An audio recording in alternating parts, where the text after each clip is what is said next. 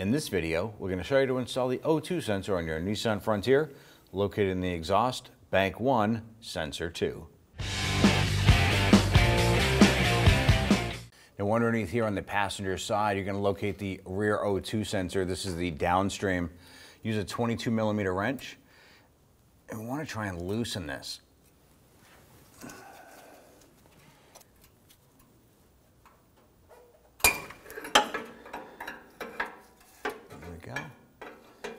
Now what we're doing is just going to break this free from the pipe.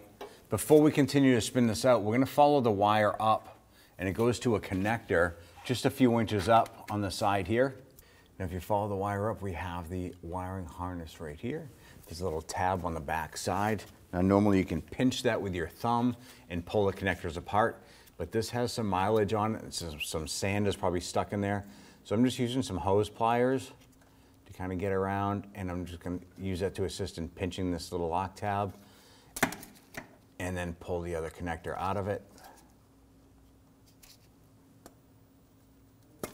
Just like that. Now with this disconnected, we can go ahead and unscrew the O2 sensor from the pipe. Ideally what you want to do is hold that wire and rotate the wire with it. You don't want it to twist on itself.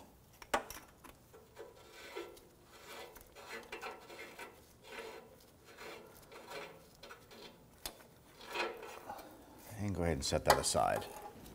And take your sensor. I'm going to thread that in. As we spin this in, you want to make sure that you spin the wire harness with it. We don't want that to bind up.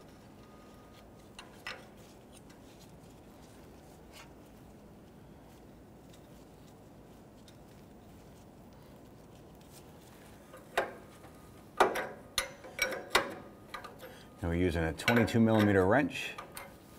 Go ahead and tighten this down.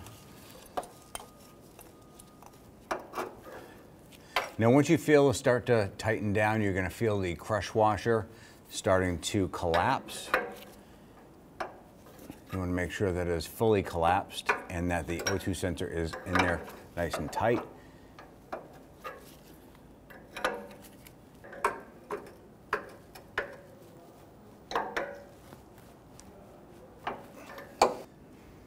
Go ahead and connect the O2 sensor harness here. Good, push it together. Make sure you feel it and hear it lock into place.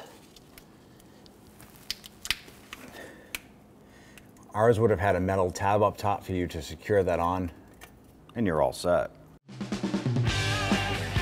When only the best will do, demand TRQ. The only company that lets you view before you do.